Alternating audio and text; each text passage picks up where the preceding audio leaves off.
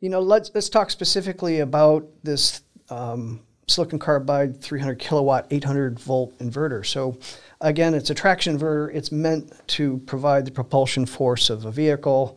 And yeah, 300 kilowatts is a good start. That's, you know, in the ballpark, if you will, for your base level EVs. I'm kind of a performance enthusiast, so I like that it's, you know, 300 plus, if you will. That said, it's clear to me by looking at it that it's not solely intended for traction drives. With a different positioning system, if you will, instead of using the resolver to measure the angular position of the rotor in a traction motor, you could probably very easily change that front end so that it monitored 50 or 60 hertz and use it then for a stationary power inverter application. Is that a good statement? I mean, I don't want to, you know, pigeonhole this into just traction drives if it's not solely intended for that. So what can you say about alternate purposes and your intentions behind this reference design being used for those purposes? Any thoughts? Yeah, I would say certainly that the three-phase inverter can also be used as a rectifier, and then with that coupled to piece together yet another three-phase inverter to be a motor drive, right? So you can think about it as an active front end in certain applications to drive a motor. There are a number of other applications on the industrial side, and you're exactly right. With a few tweaks and iterations on the software and how you operate the system, you can easily start to test in some of these other applications in your laboratory very easily. Yeah, Ty, myself, Jonathan, I think we've all been in the industry for quite a long time.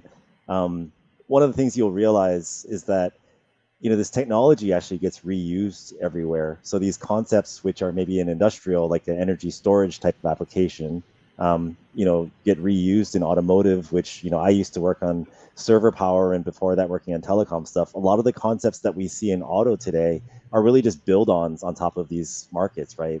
So technology just continues to evolve. It's kind of the materials, the material science, the silicon carbide, these wide bandgap materials, which has enabled an explosion of different types of applications. Yes, it's an exciting time to live. You know, it's, as a developer watching silicon carbide evolve, you know, for years we could just get the diodes and everyone wanted the switches, and then, you know, it was like the holy grail, and then suddenly Tesla put it in a traction inverter and it kind of pushed it over the hill, and now it's gaining steam. So, you know, been watching Wolfspeed, you know, Cree prior to that, and it's really exciting to see it finally manifest into real products for me personally. So, yeah, again, thanks for pulling that together.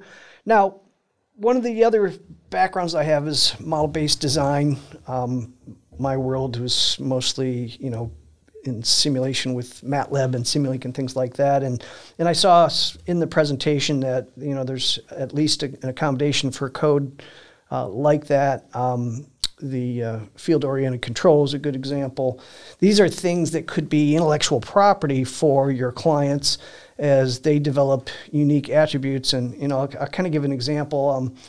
A lot of folks think about a permanent magnet synchronous machine motor, three-phase drive, you know, hook an inverter to it. Oh, look, it spins. You're ready to go to production. When, in fact, there's a lot of tuning involved, a lot of optimization. So, you know, what can you talk about with regard to how your clients, maybe Munro's clients, could actually use this as a platform for developing their own intellectual property? You know, I gave a couple examples. Maybe you can toss out some tools or methodologies that you've used for tuning, maybe even, you know, have some thoughts about specific examples. So I don't know. Again, you know, model-based development, customers developing their own stuff. Here's a wonderful hardware platform to do so. It looks as though you may be giving them at least a good head start in software. And you know, again, so it's kind of an open topic here regarding your clients in developing. Anyone want to take that on here? I can take a couple of, yep.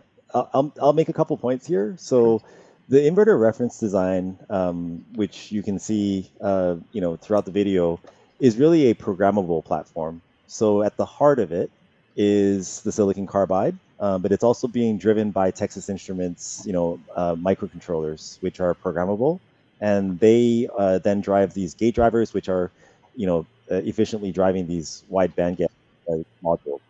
The nice thing about the microcontroller is that it runs a high-speed loop, and the reference design actually allows you to hook up to any motor. So in fact, one of the things that we did here was we did basically inductive load testing. And then after that, which inductive load testing is basically kind of testing the power stage open loop. You're not really getting any kind of feedback for rotor position or anything. We actually moved this into a motor emulator or a hardware and loop simulator, which we can show you pictures of later. And in that, we put our own, a real motor model into it. And so using this platform, one of the really cool things is that you can tweak it for whatever motor that you want to run. And you can test it to whatever standard, whether it be like a worldwide light harmonized passenger vehicle standard or a China standard or whatever. The platform really allows for IP development, intellectual property development. You can have, using TI's basic, control algorithm together with your own IP, you can make it do virtually anything that you want to any motor that you really wanted. All right, nice. That's exactly what I was hoping to hear. So I can add something as well. That wonderful. Please do. Sorry to interrupt. Yeah. So just speaking from the power module side and the power semiconductor, you mentioned model-based kind of development and simulation. One thing that we really like as a company is the Plex simulation environment from Plexim. So what this is a electrothermal simulation environment where we fully characterize the power module, the cold plate solution, TIM, so the entire power stack up thermal management solution, and we can model that, and we can model the electrical performance of the semiconductor, so customers can then take this model and run a system level simulation for their particular operating points and understand, the bounds of the performance that they could get out of not only our modules, but this particular reference design. So that's one thing that we really like to push, and that's a tool that we use, and we provide all of those models and information so that our customers can use as well to then work in coordination with what Mark said in terms of the control side. They also have that electrothermal simulation side.